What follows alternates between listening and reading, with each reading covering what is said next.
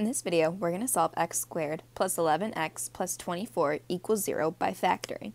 So the first thing we need to do is think of two numbers that will multiply to give us 24 that will add to give us 11. So I can think of 6 times 4, 12 times 2, or 8 times 3. When we add those together, we get 10, 14, and 11. So 8 and 3 are the numbers that we're going to want to use. We're going to rewrite x squared plus 11x plus 24 as x plus 8 times x plus 3. So x plus 8 times x plus 3 is going to be equal to 0.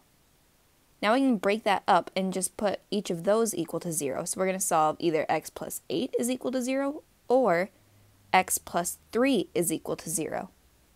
So we're going to end up with two solutions here. So if we look at our equation on the left, when we subtract 8 from both sides, we'll get one of our solutions, x equals negative 8. On our equation on the right, we're going to subtract 3 from both sides and get our other solution, x equals negative 3.